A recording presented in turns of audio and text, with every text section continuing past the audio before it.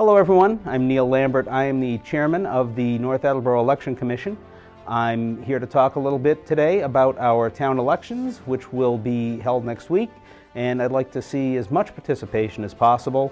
And I'm here to give you a bit of an education as to why you should come out to vote and how to go about doing that. This year is going to be on Tuesday, April 2nd at the North Attleboro High School in the gymnasium. Polls will be open from 7 a.m. till 8 p.m. This year we have open seats on several committees, 2 on the Board of Electric Commissioners, 2 on the Board of Public Works, a 1-year unexpired term on the Board of Public Works that we need to fill, 2 on the Parks and Recreations Commission, and 3 seats on the School Committee. Go to the Massachusetts Secretary of State's website to verify that you're registered to vote in North Attleboro.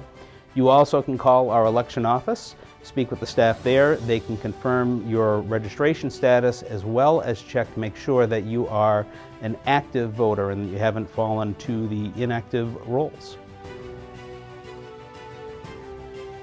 So an absentee ballot is a way for people unavailable to vote on Election Day to be able to make their voices heard.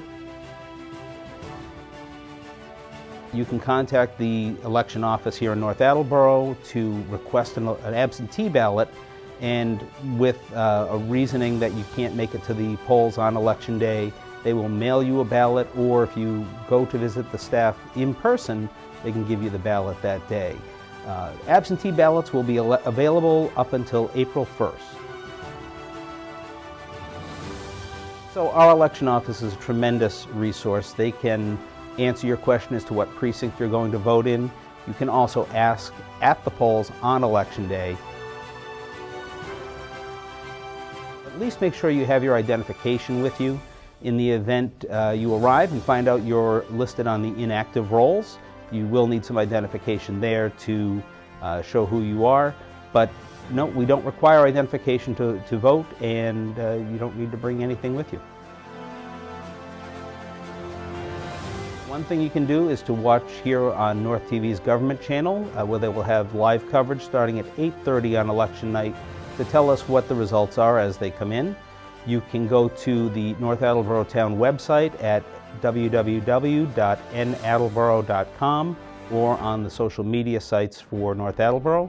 And results will also be published in the Sun Chronicle and the North Star Reporter after the elections are over. Poll workers are a vital part of the whole process, and we're always looking for new poll workers to help us on Election Day and surrounding times when we're counting other types of ballots and doing work in the office. But you contact the election office, speak with Pat or Janet, and they will give you more information on how to become a poll worker here in North Attleboro.